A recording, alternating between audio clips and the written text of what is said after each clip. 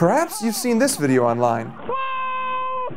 This small Illinois river, infested with Asian carp, has made for some easy fishing.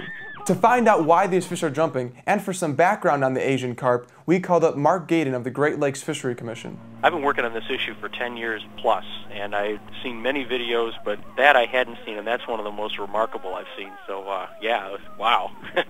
Well, what you're looking at first in the video is our silver carp. So there's several kinds of Asian carp, and that's the silver variety of carp. And they've infested a small river, and they get in large concentrations in that small river. And the reason why they're jumping is because the carp are startled by the engine noise. They're remarkably skittish fish. The family on the boat looks like they're having a lot of fun, but these jumping fish can certainly cause some damage. The reason why folks are so concerned about these carp is, number one, the silver variety jump out of the water and could injure and have injured people, almost killed people. But the second is they've had quite a remarkable, profound effect on the ecosystem. They eat a lot. They're algae eaters, and they eat a tremendous amount of food.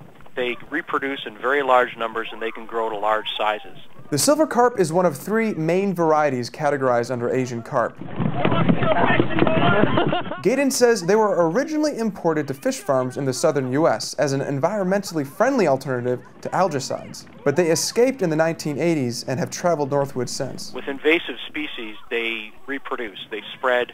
The problem actually gets worse over time. And that's what we're seeing with the Asian carp.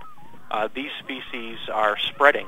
Some experts disagree on whether the carp could thrive in larger, colder bodies of water like the Great Lakes. But what if they do make it in there? It is something that, in all seriousness, we in the Great Lakes Basin are very worried about, because there are millions of people who boat.